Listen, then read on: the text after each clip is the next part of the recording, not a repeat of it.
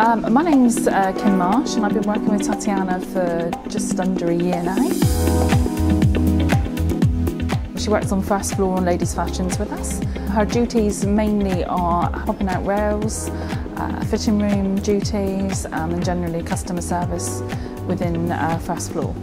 She also carries a device like we all do, which obviously we can then check stock for customers and see availability. My name's Robina White. As with all new partners joining us on the shop floor, we have something that we call a buddy system. I was highlighted as the buddy.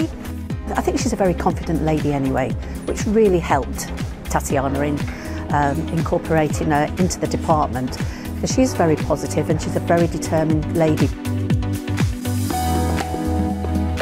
My name's Adam and I've had the pleasure of managing Tatiana now for the last year. Some people get worried because they assume that if they can't do sign language that they're going to get flustered and not be able to communicate.